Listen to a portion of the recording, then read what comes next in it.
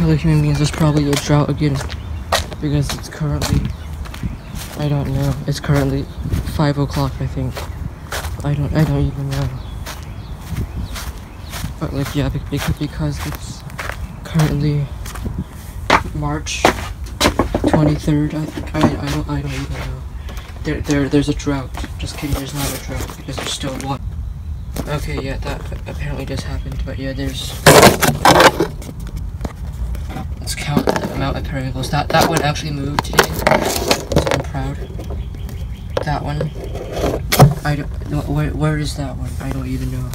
That one has not moved and it looks kind of dead today. And that one actually moved a lot. It moved all the way from that's actually very surprising. Like maybe they finally waken up from their hibernation or whatever they're doing. I don't even know. I don't. Yeah, it's just a bunch of insects.